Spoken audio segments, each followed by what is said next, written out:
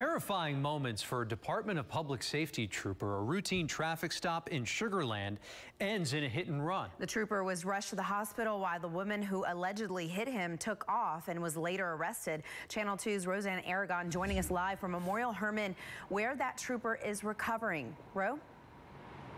We're told that state trooper is in stable condition. This all took place overnight around 1 o'clock this morning. But this afternoon, we're learning more about that driver who allegedly hit the trooper and took off. Investigators say she was intoxicated.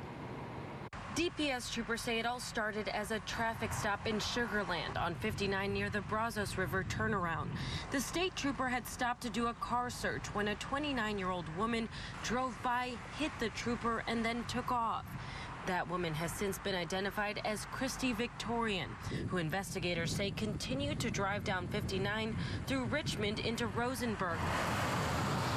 She was stopped here at 59 southbound near Clock Road by Rosenberg police and was taken into custody. She is now charged with DWI and failure to stop and render aid.